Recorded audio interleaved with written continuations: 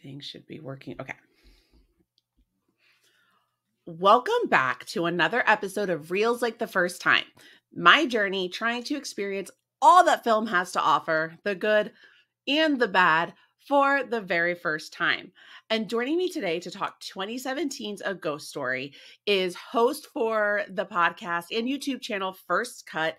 It's Ace Cabrera. Hi, Ace. Hello. Thank you for having me.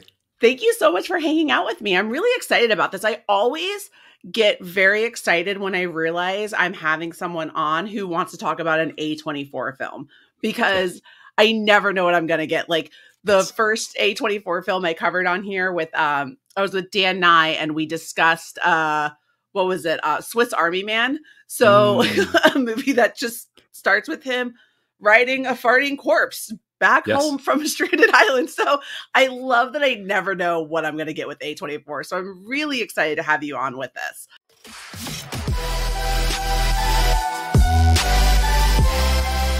But before we kind of dive all into it, just to tell everyone a little bit about yourself, where did your love for movies come from? Yeah, I feel like it came from obviously my childhood, but definitely my parents, I think, had a big effect on me. I feel like my family definitely loved movies like a lot of families did. And growing up and watching specific films during the 90s definitely hit the chord with me on a special level. So yeah, 90s films, watching those movies as a kid, growing up with those films, it was definitely what got me into it for sure. What would some of those 90s films entail? Are we talking like blank check 90s films? Are we talking about the prequel trilogy for Star Wars? I mean, those two. Yeah. I feel like I loved Blank Check as a kid for sure. That's a great movie. But when it comes to awe and wonder, it was definitely Jurassic Park was definitely the biggest one for me when I was youngest. That's probably the youngest one where I remember. And then obviously the prequels were amazing watching those as a kid. So yeah, for sure those, I mean, there's like an Independence Day in there. There's a lot of good films in the 90s. For sure. That's awesome. So when I reached out to you to have you on the show, I sent you the list of ideas and suggestions that I have wanting to cover. But I always tell everyone I'm open to any and all suggestions. And you came back with wanting to talk about David Lowery's directed 2017 film, A Ghost Story. So why this movie specifically? Several reasons. I feel like one of the biggest reasons is mainly because most people haven't seen it. I feel like that's a big one. I feel like, everyone's seen the big popular movies or the films that everyone should watch, and you can check those lists out anywhere on any movie show or podcast. But I feel like when it comes to this specific movie, it's kind of unseen. It's kind of forgotten. And I think it's a special film, and I think it's a really unique, low budget, beautiful film that a lot of people haven't seen. And it really struck a chord with me when I first saw it back in 2017. So yeah, I feel like this is one I always recommend to people when people ask me to recommend a film to them. It's so funny you talk about like, being kind of forgotten. I had told you when I went to go watch it, or when we, confirmed the date and everything, you had mentioned how, it was on Amazon Prime, and I was like, oh, apparently I own it. So like even my husband had bought it at like one of those, he loves the Best Buy like Black Friday sales where it's like a buy one, get one on Blu-rays. And it was just part of one of those sales that he got, and it ended up on our shelves, and he's never watched it. I didn't even know we had it. So I think it kind of like speaks to that point of like, it's a movie that once you see it, it sits with you, and it like it's still sitting with me. But you're right. I feel like not a whole lot of people really know about it, or they don't know. They just remember seeing what Casey Affleck looks like in a giant sheet, and that's all they know about it. Yeah, I feel like it's definitely, I wouldn't say off-putting, but like quirky enough where it doesn't let people in, where it makes you feel like, I don't want to watch this. This is too weird.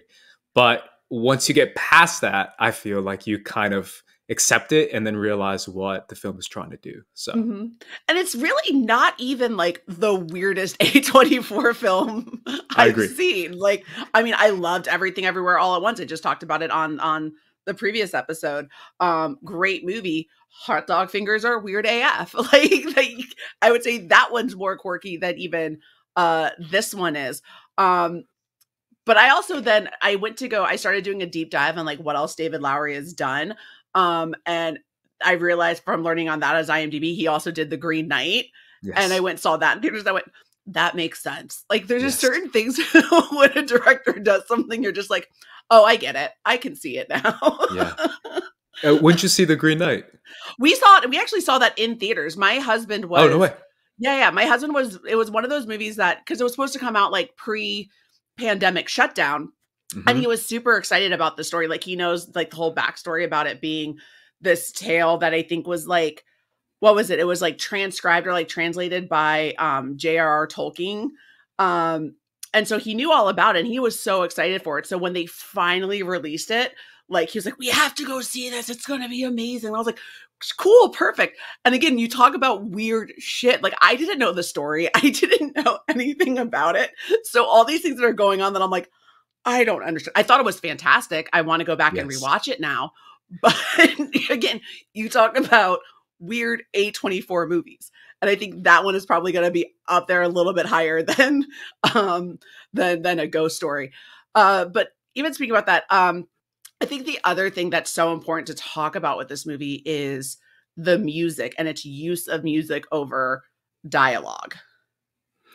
Yeah. I mean, it just music in general. I'm realizing now what it takes when it comes to filmmaking. The power of score is just unmatched. The fact that this movie has so many shots that are just a camera on a tripod and it's just sitting there. But the fact that you feel so much emotion because of the music, where the score is just going as hard as hell and you're just sitting there watching a single shot of a guy in a ghost costume that's made out of sheets. All kinds, so many sheets. And it's like, yet I feel so much emotion. What's going on right now? And I feel like a lot of that is score. Score is so heavy in this movie to the point that it's a part of the film as well. It's a part of the story. Yeah. Yeah. It's beautiful. It's a beautiful score too. I was even, I was listening to it on my drive home from work today, just to kind of remind myself like how it was and how it's it comes across very classical in some sense, with like some of the music with it, but it is just, especially with those long shots, like this is one of those movies that they do that whole, like they sit in a scene and just staring at somebody for 5 minutes and it's just there. And you're just to the point where like, it's almost uncomfortable. Like the best example is the pie scene, where she sits down and just is scarfing this pie. I mean, at one point I was like, I didn't know what to do. Like, do I keep watching? Do I look at my phone now? Like, can I check my messages? Like, I don't know what to do.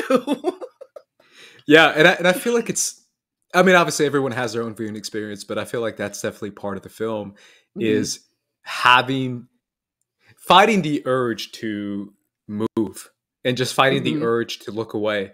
Because I'm really good at, and it's like a thing that I've done to myself because I'm a film purist in general, where I go watch movies in theaters. Obviously, I didn't see this one in theaters though, but I'm a film purist when I don't look at my phone at all.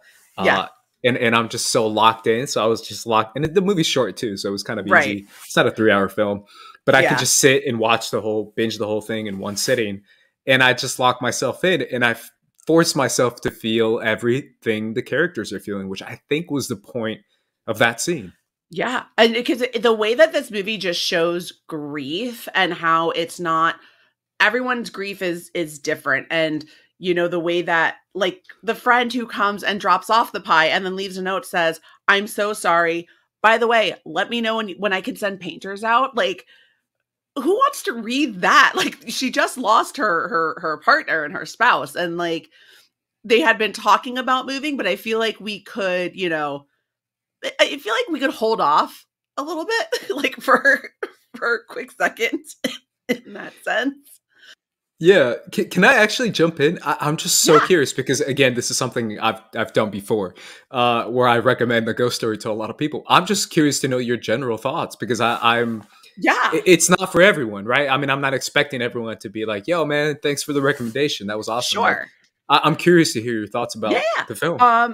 I think it was a very beautifully made film that is very much a it looks at life and death in a certain way, and I think that the moments where I get to be made uncomfortable, and like I think it sends you through your own existential crisis at a certain point. Like the scene where it's the house party is going on, and this guy is going on this long rant to the woman and her friends who like she's like, "Oh, I haven't finished my book. I don't think I'm gonna do it." And he's basically telling her, "Cool, don't, because no one's gonna give a shit, because all of this is gonna get sucked into a black hole anyway, and life is meaningless." Is like what that boils down to. And it's so heavy in that part.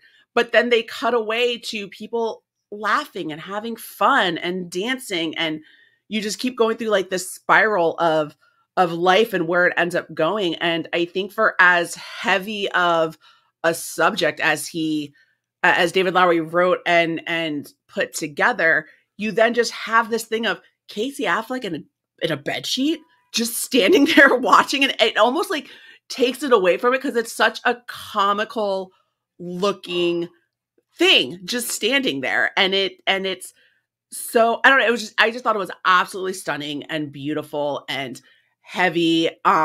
Do I think this is something I'm readily going to go back to on a daily basis like anytime soon?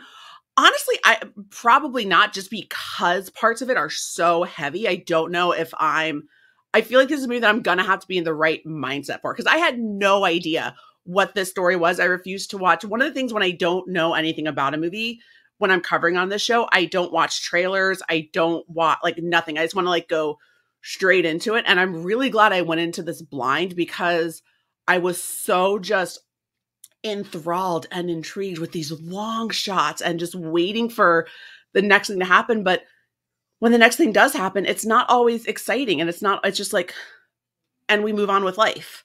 And I think it just shows how everything just kind of goes, the grieving process and moving forward and moving on. It was just, that's my long-winded way of saying I'm really grateful you suggested this movie, because I never would have sought it out on my own. And I'm really glad that I watched it. Got it. Is Yeah, I'll take it. I'll take it as a I, positive. I went down this whole long way of saying like, oh yeah, thanks. So what is I say like, so really kind of in that sense, like what went through your mind the first time that you watched this as well? Like, did you know anything about it? Did you have any idea of like what the story was? No, no, no, not at all. I feel like A24 was just kicking into high gear at that point in Mm-hmm. 2017. 2017 feels so long ago. When Feels you said so that, I long you made me ago. feel like so old. I was like, It's no wild. way. I thought this was like 3 years ago. Yeah, no, for real. Like that makes it's like you literally saying, Tony, that's the year that I got married. So like I'm about to go on to like my 6th wedding anniversary. Like it's the way that, and I think that's the other thing this movie does, is it just shows like the way that they just fast forward through time, and Time, like yeah. how it just really like swoops by, and it's all done in just a shot of just like a quick rotation. But anyway, back to when you first saw A Ghost Story. Yeah, no, I definitely wanted to see it for sure. And I remember watching the trailer, which I remember a lot of.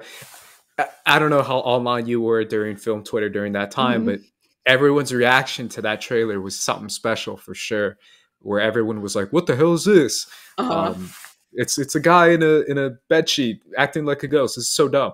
But I remember being like, "Oh, I have to see this movie," and then I went Yeah. out, sought it out. The first thing that stood out to me, I definitely can't lie, was the 4:3 aspect ratio. I don't know Yes. what you Yeah. thought of that.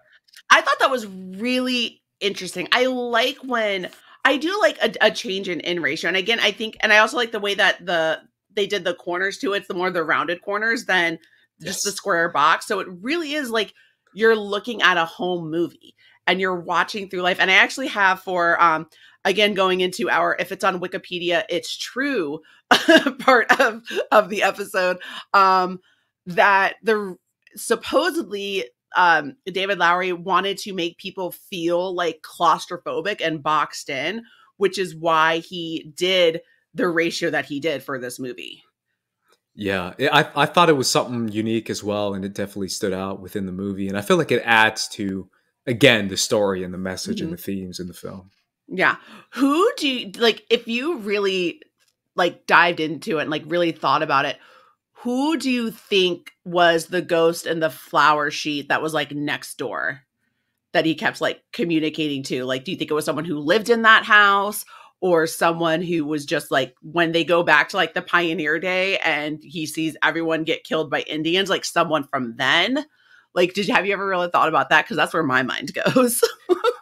No, I assumed it was just another neighbor or another person Yeah. who was going through the same thing he was, and he could communicate with them.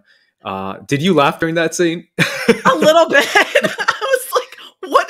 Of course, like, because in my head, the immediate thing I thought of watching that scene is the rock scene and Everything Everywhere All at Once, where you're just communicating Yes. through the subtitles and just. This is the OG Everything Everywhere All at Once existential crisis film. It really is. But really yeah, is. I thought it was just a different perspective in a different way. Yeah. I thought it was, I mean, it was horrifically sad. I don't know if you felt that as well, but I felt sad considering what they're feeling. Yeah. The music that's playing during that time is just heartbreaking stuff. You know, I also think it's really interesting too. Another note that I learned according to Wikipedia, because of how the costume was made and what it was, it's a bunch of bed sheets. So it really kind of impeded a lot of the movements, or it would cling to it. Just David Lowery didn't like how it looked when Casey Affleck would be moving a whole bunch. So it had to be kind of changed around to where every movement is very purposeful and very like done. Like when he's throwing the dishes with the family that's in the house, and it's like he's angry that they're there, and he just starts like throwing everything to get them out. But like all those movements are so purposeful because he didn't like how it ended up looking with like the sheet just draping on him in certain ways, because it shows like every single feature, which I thought is really, really, and I love that. I also love that he did this movie because he always just wanted to do something with a person looking like a ghost with the bed sheets. Like, yeah. I feel like if that's, I mean, obviously Scooby-Doo was different. That's where I know it from, because I grew up with Scooby-Doo. Right. But I feel like that's, if that's something you have in your head, right, as a child, that's your imagination of a ghost, then maybe that's something you come up with when you're an actual ghost. Right. I just felt like that was kind of an interesting aspect for sure. I loved it. And I loved how it just starts with, you know, he's on the gurney, and she, you know, looks at him, and then she covers him back up, and then he wakes up, and that's the sheet that he's just walking through. I mean, it's haunting in a way that you're just like, but it also takes some seriousness out of it by being like, it's Casey Affleck in a sheet. Like, that's all it is. I also really love that, again, when he was like, apparently according to Wikipedia, when he was writing the movie, he started writing it because he and his wife had been talking about moving, and she wanted to move, but he didn't. And so that's, again, so like he starts having this whole like existential crisis between this move and reading a news article about how like the world's going to end by a giant earthquake in however many years. So through all of that comes a ghost story, which, look, if that's going to help your existential crisis, like, why not? You know?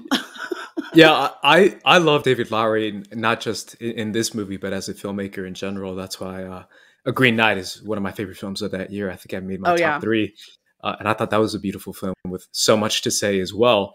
So I really do feel he also did Old Man with a Gun and then Pete's Dragon, which is interesting. But it's definitely an array of films, a range, I guess you could say, of films. And everything he does, I will say, at least between like the two that I have seen, between A Ghost Story and The Green Knight, both visually stunning. Yes. Especially when you're talking about I mean, I know we're not talking about The Green Knight, but I feel like you just have to, with like this scenery and the with where they're at, like, you know, in this English countryside or wherever they are. But I think both films do a really good job of just showing, just, I mean, just, they're just absolutely stunning visuals. Yeah. No, Especially the house. Yeah, he's an amazing filmmaker, and I think that's what makes the film special to me, a different kind of special, because Mm-hmm. obviously this is something that a lot of people might ignore, but to me, this one, I don't know if this is true, maybe because I don't know if you have the Wikipedia pulled up, but I think Of it won course, nothing the but professionals around here with getting all of our facts off of Wikipedia. but I think it won the Gotham Super Indie Award, where it's like the micro budget indie award.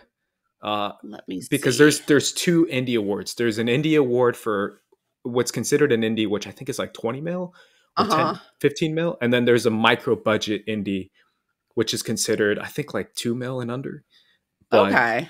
or 5 mil and under. And this one won that award. And I think a lot of it had to do with the budget of the film, which I think was like 800 grand, I want to say, Yeah, it was or a really, million. really low. Like it was, I do have up here.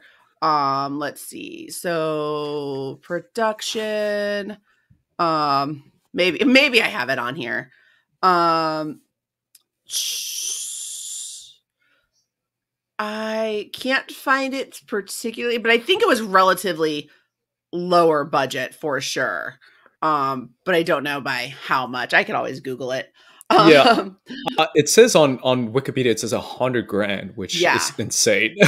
insane. But yeah, but it won the. Let me see if I can pull it up here. But yeah, I'm pretty sure I'm right because I was watching it. But it won that award of like the micro budget indie award. Oh yeah, here we go. Critics Prize, Jury Prize. Uh, yeah, but essentially what I'm trying to get to is the fact that this movie is so low budget. Like, Yes. how do you make a movie with this such a low budget? Most filmmakers nowadays would say it's impossible. It's Hmm. literally impossible. Whereas David Lowery said, I'm about to spit, Yeah. everyone stand back. I'm about to cook right now. Yeah. Yeah. Yeah. And he did with like such a low budget. And I think that's what makes him, to me, even more of a special film and even more of a special Hmm. filmmaker, where he's literally given pebbles and he's just like doing some crazy stuff with the pebbles. And I'm like, yo, this guy's crazy to do that much Yeah. with And this low of a budget. it's insane. Well, because like, I also think so. Part of it too, like with the filming, is they filmed it. The house that they filmed it in, when they had to do like reshoots or everything, it's like it was getting ready to be demolished. So like they got to go in like for like 4 days or whatever it was, and finish like all the filming they needed to do before it's, and they, for free, because the house was getting demolished. So there was no one to pay for it. It was just it was going down. So that's super smart right there. I also love the tidbit that it was so secretive when this movie was being made, and because he wanted it to, like, he didn't want to put too much out there, like with the idea that like maybe it wouldn't happen, that until like the November or so before it was released, or like right before Sundance or whatever it was when it was announced that it was Rooney Mara and Casey Affleck, but like nobody knew anything about it other than like a movie was being made. Yeah. And I feel like that is another super underrated aspect of this Hmm. film that on a second rewatch you can see this would not work if it was No. not Rooney Mara, because Rooney Yeah, Mara is an absolute monster. I think she's one of the best actresses working right now, and that's absolutely. why she's so specific with her projects. This is post Girl with a Dragon Tattoo, Hmm. so I was already like on the Rooney Mara train. I think that's part of the reason why I saw it too, because I was like, anything that Rooney Mara's in, I'm gonna watch, Hmm. which is still something that I keep to this day. Yeah. She's incredible, and the fact that, I mean, obviously we'll get to the best scenes, but the majority of them to me are with her, because I do feel like she carries a lot of the emotional weight of the film. So Absolutely. And it's all done. All of these emotional beats, again, are done with little to no dialogue. It's yes, it's facial yeah, features. It's standing at the counter to start eating a pie and then grabbing it and sitting on it. Because who hasn't just like emotionally binged an entire anything? Um, she's absolutely incredible. She's her not being nominated for any sort of acting thing for Women Talking, I was furious about, because she was amazing in that, along with, yes, oh God, who else was in that? I remember going to see that and I was like obsessed. But between her and Claire Foy, oh um, yeah, neither one of them being nominated for anything, I was furious. But both of them are Liz. I know. What's her name in Girl with a Dragon Tattoo? It's Liz, right? Lisbeth Salander. Yeah. Both of them are Lisbeth. Yeah. I love that. But yeah, it's just kind of one of those things where I'm like, that when you talk about Rooney Mara just being incredible in the things that she does. And I love when an actor is selective about them. Like, granted, I also love an actor that has like fuck you money that will just do like the dumbest things, like Johnny Depp and half the shit that he does. I enjoy that too, to like just go and do these passion projects, whatever, and give me a paycheck.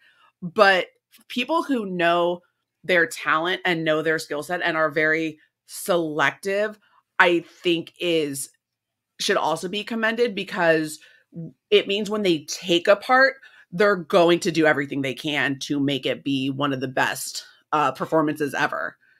When you're an artist at that level, I do feel like part of it, I mean, obviously I'm not an actor. I can't speak too much to what it is to be inside that world, and I don't want to be in it. Thank you very much. No, thank you. But at the same time, I do feel like a lot of people might see that as being picky. I see it as being conscious of what you want to do with your career, conscious of what you want to represent. I know Rooney and Joaquin, I don't know if they're still together, but I know they are very conscious of trying to make films that speak to them and speak on messages that they want to deliver. And they don't want to be necessarily inside of not just big budget movies, but movies that don't communicate too much and don't really have much to say.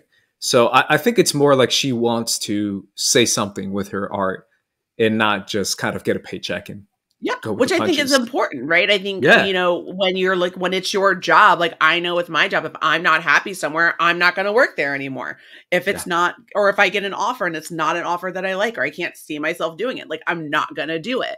So I think that's very, very on the nose. Kind of going back into like the idea of like indies and low budgets, like I'm still kind of figuring out film and everything in general. Would you say, first of all, I guess, like, do you have a definition of like when people call something like an indie darling? Like, do you have it actually? Like, how would you kind of try to define that if you could? I mean, it changes every year, to be honest. But yes, I used to, I don't know how many people even remember this, but I used to do indie picks on Schmoes after Alicia left, because Alicia definitely inspired me quite a bit. Alicia was cool, man. I used to hang out with Alicia back in the day. But Alicia Malone, shout out to Alicia Malone. If you guys remember, she used to do indie picks, and that's something that I really took to heart and I loved. So I really dove deep into indie filmmaking those years. I want to say like 2016 to like 2018. I dove really, really deep, and I found so many like hidden gems. And that term is used a lot, but it's true. It used to be like 10 mil. And then it's like 15 mil. And now it's like maybe 20, you can get up to 25 mil, where it's considered an indie, like Hereditary, a lot of Ari Aster films, a lot of A24 films that aim to be, 15, 20 and under. So that's probably what's considered to be indie, but indie also has a texture of what kind of film you're making, right? Where you can't really call, I don't know, a franchise horror film, if it's made for 15 mil, is that an indie? No, it's not. Like, I don't know, the Scream films, for example, if they were made for cheap, that I wouldn't consider that to be indie necessarily. So it's a complex definition. For sure. So then would you, based off of like the accolades that this one got from all the different indie film festivals and everything, would this be a movie that you would consider that idea of like an indie darling? Yeah, for sure. I mean, this is like again, I forget the exact word, but it's considered like a super indie, which I think is anything under a million, a million or two, but I think it's under a million is considered to be like micro indie or super indie, whatever it's called. Micro budget, I think is what they call it. But yeah, this is like definitely an indie, the most indie film. A24 has made it a minute, so. I always like to think too, because I think Blumhouse also does some pretty good, like low budget. The one that I always go to and I bring up when you talk about like micro budget or low budget films that actually turn out to be really amazing, and like top of my list for that is like Upgrade. You know, this movie was made for Oh, 5 yeah. million, right? Like made for 5 million, but it looks like it takes place like in the near future, but not super future I with love that movie. it's so good with Tom Hardy's like ex What's his name? stepbrother. Like, Logan? Logan what is his something? name? I now have to look it up, but I because think he's it's like also Logan something. Yeah. yeah. But it's the what did it on a previous episode? Eric Mueller called him. He's the Tom Hardy version of like when you tell your mom you want Tom Hardy, and she goes, "Oh, we have Tom Hardy at home." Like that's Yeah, what he's he looks the like. discount brand, Walmart Yeah, brand. exactly. Logan Marshall Green is There who you it go. is. But I I know always like, him because of the Prometheus. That's where I yeah, know him from. I covered that with Taylor Robinson as well I because love that that was the movie. same. The same. Oh, it's so good. It's so I had, good. I had a lot of fun with that one, and I'm not like Oh, beside because that's the only other Alien movie, like Alien franchise movie I've seen besides Alien and Aliens. Like I've seen oh those wow. first two, You haven't seen and then Covenant? no, or the third, or Alien Cubed, or Oh yeah, the other or, aliens. Yeah. or Resurrection or whatever.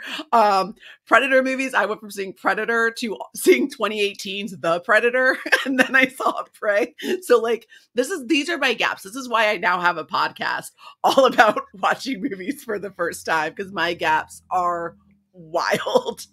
The Alien franchise is another franchise I notoriously grew up with. I say notoriously because I was way too young to be watching that. I mean, like 3 or 4 years old or 5 years old, being scarred for life. I'm still scarred to this day, to the point that it's almost like, I don't know, like an itch I have to scratch every Yeah. few years where I need an alien film or an alien movie or something. Yeah, So yeah. that's a franchise that my brother and I, my whole family actually, are like highly invested in. Yeah. So I yeah, I love love those that. films. Talking about like a movie, I was asked, or someone had asked, like, what did I think was one of the greatest movie trailers of all time? And I said 1979's Alien Ooh, because I think it doesn't it gives nothing away, yeah. but you see no one's talking, right? But you're watching this tension slowly like build, and then at the end it just says in space, no one can hear you scream, and Dude. it's like. Oh, and then of course I go and ride the Great Movie Ride as a kid. It took me until I was in my mid 30s to watch Alien, or like just about 30 years old until I finally watched it. So, there's that. But kind of getting back into a ghost story, just talking about A24 in general.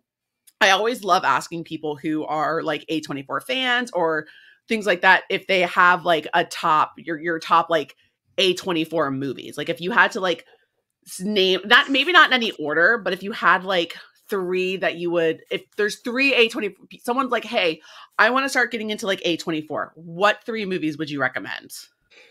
Yeah, this is obviously a question that I should have been prepped for, but I'll go off and say off the top of my head, I know for sure Hereditary is definitely one of them. Okay. I feel like, how come it won't come up on my feed? Okay, how about this? So for me, Hereditary is definitely up there. I would highly recommend it. A Ghost Story, obviously, I just said, and we're talking about it right now. Uh-huh. I want to say, is Lady Bird A24? I think it is. I love it Lady is. Bird. I think Lady Bird is definitely one of my favorites as well. I can name a lot if Yes, I Lady know Bird is A24. It is. Lady Bird, and then The Farewell, Minari. Okay. It's a recent one, but those films are beautiful for sure. I've not seen That's probably Farewell or Minari, but I've been wanting to. Those have been like on my list. I'm not gonna lie to you, probably will never see Hereditary. And it's oh no only way. because I don't do scary. Like Mm. when I say like I've gotten better at when my own husband will say, you cannot watch this movie. I know I shouldn't be watching that movie. So that one, It but I've was heard lots yeah. about it. But like when my husband comes home from the theaters after seeing something and looks at me and he goes, you would hate it. I'm like, I'm never going to watch it. Nope, never going to do It's it. tough. It's definitely tough for sure. I had a recent conversation with a friend of mine talking about like there's levels to horror. Mhm. I'm also a big baby when it comes to horror, and that was hard for me. It Yeah. was so hard. And I watched it in theaters, and I was Oof. like, oh my god, I don't know if I can handle this. And then Yeah. for example, have you seen It, for example? Uh, So I did see it, but we had see, stipulations with watching it, as I had to. The rules were for me to, because what my husband does is he does this whole like we should watch it or we should and just like annoys me until I give in. And yeah, so I'm like, here's the rules: middle of the day, lights are on, window like blinds are open. I don't give a shit if there's a glare on the TV. If I want to look at my phone, if I want to not watch, if I want to talk and ask you questions throughout the entire thing, I can do all of these things and I'll watch it with you. Like yeah. that's how we agree to it because I get so scared. That's my thing. I feel like I talked about the levels of horror. It could still be rated R. It could still be considered horror, but like it is like a baby's movie compared to like, I don't know, a Hereditary, for Yeah. example. Or someone mentioned like, what about thrillers like Get Out or the Mhm. one with the crazy old man killing people in his home? I forget Oh, the one I where forget he's the like all name. blind and everything? Yeah, that's another Yeah. one. Or like the Green Room, where it's like super violent and gory, but Mhm. it's just like guys attacking you. That's never that scary to me. But I will never, and I will say this right now, you cannot pay me, and it just came out this weekend, to watch any Evil Dead. No. Hell no. Evil No, no, Dead no. Rise, that the trailer freaks me out. And they always play it like I turn on TV to like fall asleep at night, and because it's like 10 o'clock at night, that's the trailer that they're Yeah. playing. And I'm like, I'm awake. This is Yeah, no great. way. No. The first 3 Evil Dead movies were fantastic. Covered that with a friend of the show, PJ Campbell. That was fine. I could handle that. Yeah. No, I watched the trailer for Evil Dead Rise. I'm like, I'm good. No, Yeah. thank you. Same. We're okay. We're good. We're good. And I made it through Barbarian, so I'm kind of brave.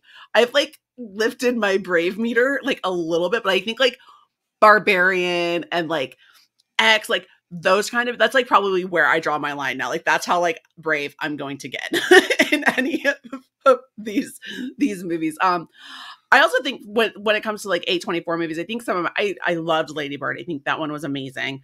I mean, I recency bias probably, but Everything Everywhere All at Once would be one of my like top ones to tell people.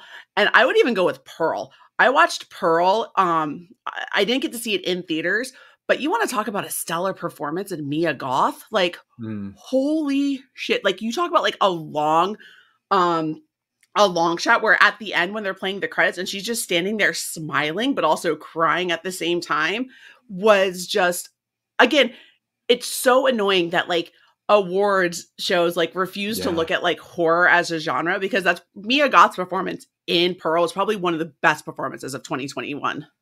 That's how I feel about, and I know he's in the news right now as well because his film is coming out or came out, Midsommar. That's how I feel about Midsommar. I don't know if you saw Midsommar. I did not. Florence Pugh just like throws haymakers in that movie. I was blown away. I literally said on my podcast, I was like, that should be Oscar nominated performance in Midsommar. I thought she was that good for sure. That's all. Yeah, no, Midsommar has been on the list. I've always been a little nervous that it's too scary for me, but I might dive into that one on the show at some point. So with the Ghost Story and A24, and we're talking about kind of scenes and moments and things like that. What if you had to list your top 3 moments in a Ghost Story? What would they be? It's definitely tough because I feel like a lot of it is just the scene where he's it's just one scene, ghost cheat, and he's standing there, and it's crazy. But if I had to pick, the first one that comes to mind is the one we've already talked about a little bit, but it's the pie scene. I remember someone saw this movie early on Twitter, and I don't know if I was at a festival or something, and they were like, "Yeah, Rooney Mara eats a pie for 5 minutes, and it's so dumb and weird." And I was like, okay, that sounds interesting to me. And then I saw the scene and I was expecting dumb and weird. And I was like, this is brutally emotional. And I was moved in that scene. I don't know how you felt, but to me, I felt like that scene communicated so much about, like you said before, grief and pain and dealing with it, and just so much emotion she showed in that scene. And I love that she did an interview afterwards where she said, where it turns out that pie scene, she said like it was the first and last time she will ever eat pie. Like she had apparently never had pie before then, and she never wants to eat it again. Yeah, that's heavy. No, it really is. That I had that one down too. Um, Another scene that I had is that conversation at the table scene with like the Yeah. party that's going on. That's kind of like the last group to live in the house. I think what this movie does extremely well by having such limited dialogue is when it does have dialogue, it makes it count. Yeah, And absolutely. it's not like a Tarantino where it's just, which I love. I love a fast dialogue film. I love a Aaron Sorkin written like a minute of dialogue a page kind of thing. Like I also am very intrigued by that, and I like when you can do that. But in this scenario where there's very limited dialogue, when someone speaks, there's you feel like there's a reason behind it versus just filling the void of silence. Absolutely. Yeah, that's definitely one for sure. I would say another one might be the one where she shows him, where he shows her his song. And a lot of Yes. it is just cutting back and forth between him as a ghost and him before and her Hmm. before, and her kind of experiencing that song past and present, right? It's going Hmm. back and forth, back and forth. The music is cutting in and out. It's getting quieter and louder. I really like that scene. And again, a lot of that scene, again, is Rooney Mara, because it's Yeah. like 3 minutes of the song is just her face on Yeah. screen. So I And thought that scene was beautiful.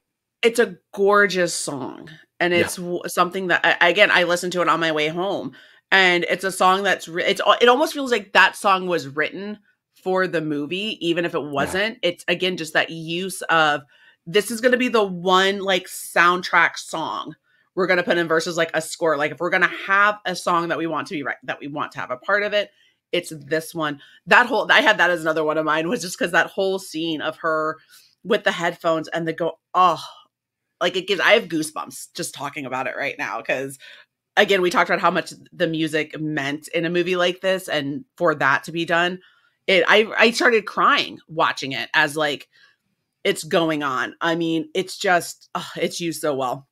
And then I also, when I got really sad when both the houses got demoed and Casey Affleck and the other ghost are looking at each other, and the ghost just goes, I don't think they're coming, and disappears. It just Yeah. like, oh, like it's like it literally, like it's just, okay, where'd you go? Did you move on? Are we able to move on now? Is that what we're doing? Yeah. Oh, It's a very emotional movie. And I feel like that's something that I think a lot of people, I feel like recently in films, emotional effect has been kind of, I don't want to say like underrated in my opinion, because mhm. I feel like a lot of people have been like, "Oh, it's emotional. Who cares? It's still a bad movie." And it's like, if it makes you feel that emotional, I don't know if it's a bad movie. I really Yeah. do feel like making you feel that kind of emotion, like heavy emotion, is a powerful tool that filmmaking has, and I feel like this movie does Mhm. that I beautifully. think and I think that you make a really good point, that I also think, on top of it, like when a movie makes you feel something, just because I said earlier that is this one that I'm going to frequently go back to? Probably not, because I don't want to feel those emotions. But but I'm also one of those people where if I am in a mood where like I need to cry and just like break down intensely, I might add it to my list along with Harry Potter and the Deathly Hallows Part 2 when Snape dies. Like that might be added to like the list of like things I need to watch when I need a good cry, and I'm not mad at it. Yeah, and I think it does it in a beautiful manner, in a way that it communicates so much, and it makes you Mhm. think about so many things about life and death and the journey and everything. Mhm. So yeah, And I think it does it in such a good, meaningful, because eventually, Rooney Mara does move and other people do come into this. I also think another thing, even before like wrapping everything up, one thing I noticed in the movie that I really appreciate that David Lowery did is he didn't use subtitles when the Spanish speaking family was living in the house. Like he's literally just watching life go on, and he's stuck. And I think the not using the much like how Steven Spielberg didn't use the subtitles in West Side Story, it felt very purposeful, and I really enjoyed that aspect. yeah. I mean, obviously, I always appreciate that when it's Spanish and I can Of understand course. what they're saying. Yeah. And I'm just like, yeah, I totally got that, and everyone else doesn't get it, but I feel like there's something to be said. It could be the same for me if I watch something Mm-hmm. that has a scene like that or a couple scenes like that in Japanese or Korean, Uh-huh. because I watch a lot of those as well. So I enjoy when filmmakers do that as well, because I still feel like you can get a lot of what they're trying to say in Mm-hmm. those scenes. Oh my gosh, I love that so much. This movie, I'm very thankful that this is what you wanted to talk about, because I do not think I would have watched this movie any other way, because I don't think I even really knew about it. So um it's why, again, I feel like I say it every single episode. It's why I started this podcast to begin with, is even on days where it starts to kind of feel like a chore, I get to watch something like a ghost story and be introduced to something that I never would have sought out on my own. So thank you for not only coming on, but making this the suggestion for it.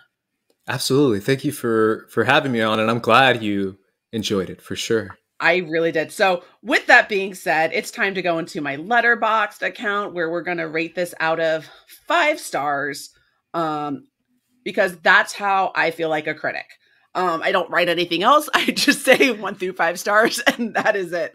So with that being said, everything we kind of talked about, to me, for this first watch, I would say absolutely, without a doubt, 4-star film. Not quite at 5 stars yet. I might need to give it another watch now that I know what we're looking at, but definitely 4 stars. It's definitely up there, for probably one of my favorite movies that I've covered so far on this podcast. Awesome. That's really cool to hear. It's actually in I haven't used Letterboxd in like 4 years or whatever. Yeah.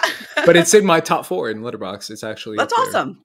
Yeah, this will probably end up at least by like, I rate them, I rank them like in a list as I go, when episodes release. So I can guarantee at this point, this one will probably end up at least so far in like the top 10 of the movies covered this year, for this podcast. So that's pretty cool. I mean, I don't know. Who knows what else I'm going to watch, but like this one is definitely going to be super high up there. So thank you again for bringing this one to my attention. And now I know that I own it. I can watch it whenever I want to. Yeah, it's amazing.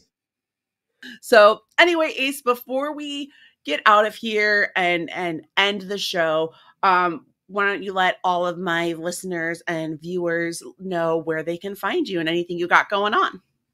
Yeah, you could find me on Twitter and Instagram at Squad Leader Ace, and also my channel at First Cut. We're also on Instagram and Twitter and on TikTok as well. And also I have a TikTok as well, I guess now. I guess I have a TikTok. But yeah, you can find me there. What do we do? What is TikTok? Yeah. I know, I think Flick and Reel definitely has a TikTok. I don't use it. Yeah. And to all of you who are watching here on YouTube, thank you so much. And as well as listening on your audio platform of choice, if you are watching on YouTube, please be sure to subscribe to the channel. Leave a quick thumbs up on this video. Leave your thoughts in the comments as well of a ghost story or your favorite A24 films. If you're listening on an audio platform, make sure you have subscribed, rate, and reviewed there as well. You can follow the show on Twitter at Reels Like Movies, and you can follow me at Allison Salamone. And until next time, my friends, be safe. I have to go watch some more movies. See ya.